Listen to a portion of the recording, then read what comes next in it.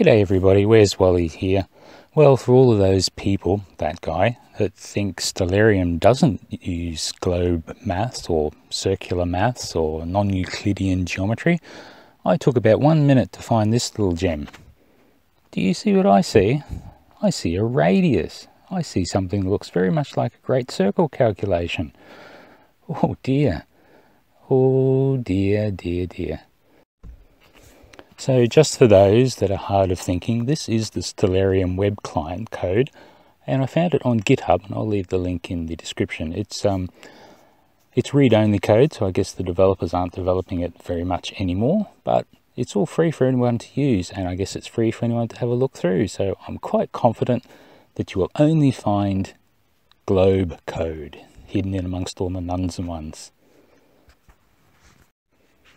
So that guy, from this point forward, all your claims of moon angles and lunations being wrong won't be taken seriously when you're only talking about lunation. Lunation is not an angle. You must refer to the Sun, Earth, Moon angle, because that's all we're going to do anyway. We're going to convert it to a Sun, Moon, Earth angle based on the time of the observation, and then we'll see that it does actually work.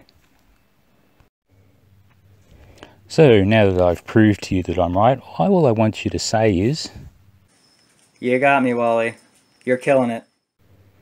And I think the very least you can do for us is remove all blocks.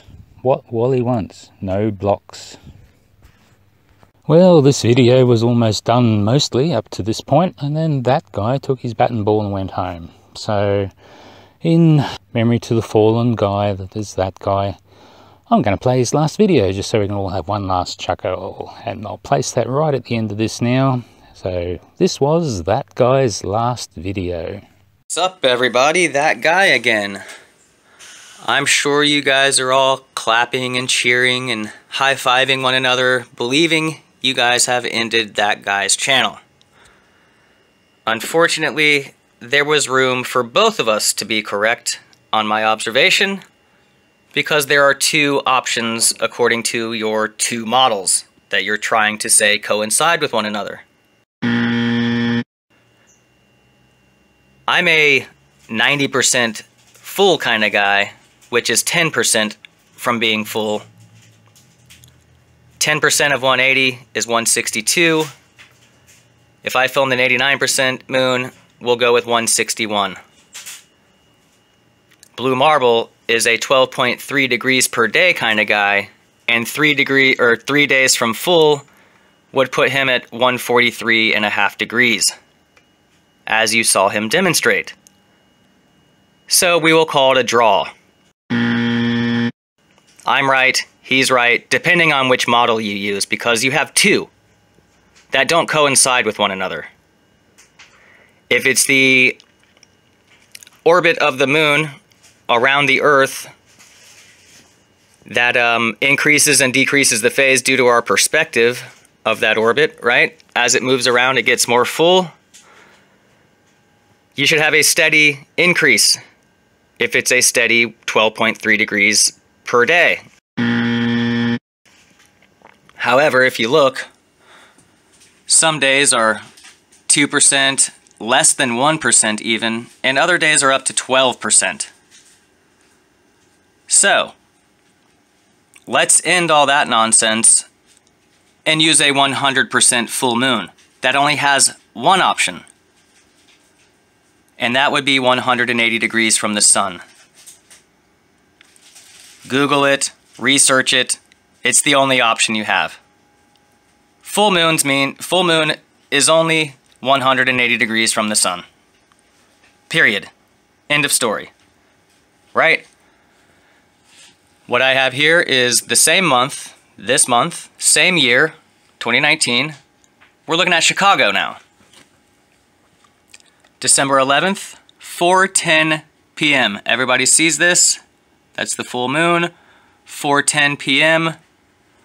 Moonrise 100.0% full. Now we only have one option. I'm trying to get Blue Marble Science to put his channel on the line like I did. And that guy, enough with the posturing with this put your channel on the line, dude. I'm betting you my channel. It just shows how insecure you are. It doesn't prove that you're a big and attractive man at all. Rather, you look more like that yappy little chihuahua.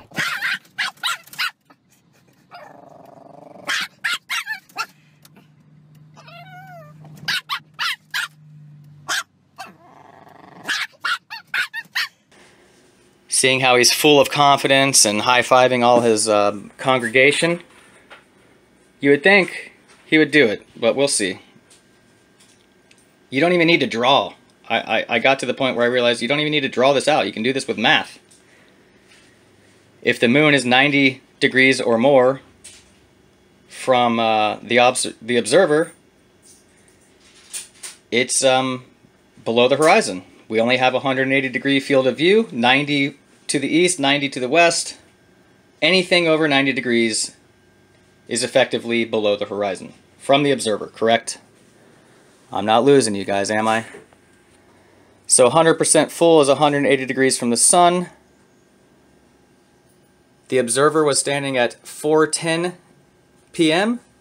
If you see here, 4 hours and 10 minutes at 15 degrees per hour. You got the 60 degrees for the 4 hours, 2.5 degrees for the 10 minutes, 62.5 degrees. All you have to do is subtract 62.5 from 180, and you have 117.5 degrees. Well, that's over 90. Hey, Blue Marble, you want to model this one? Or are you going to stand by the last one and pretend that there was only one option?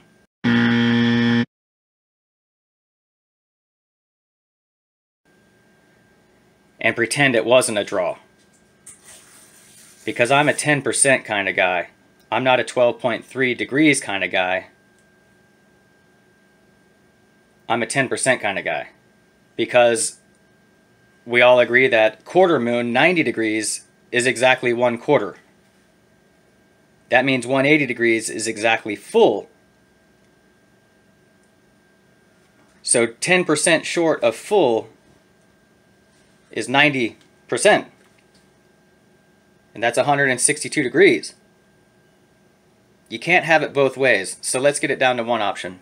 This is your one and only option. This takes that shit right out of it, right? Your two models that don't coincide with one another, which also debunks your entire theory, but if you're going to say it's the elliptical of the moon, you know, it's like an oval going around the Earth, it's not a perfect circle, then you can't have 12.3 degrees per day. Because if you're heading in a straight line, you're not orbiting, right? You're not drawing 12.3 degrees if you're going in a straight line away from the observer, period. So guys, it's like leading pigs to the slaughterhouse with a piece of cornbread in my hand. I've led you to your demise once again. So that guy, while you're leading us all to slaughter and we're in the slaughterhouse, can you just pop down inside that pit there and just make sure it's all okay before we all go down there? Look, it's unconstrained at the top and there's nothing but nitrogen down there. I know it's a little cool, so I don't think you need to worry about it. Besides, the atmosphere up here is 80% pure nitrogen, so just pop down there and check it out for us, can you? Just tie a knot in it. If you have any intellectual honesty, Blue Marble, which you pretend to have, you will concede this extremely obvious, extremely simple, one option proof. One option. There it is. Let me know what you think. I'll be here. Till next time, keep it flat. Start thinking. I'm out. Just tie a knot in it.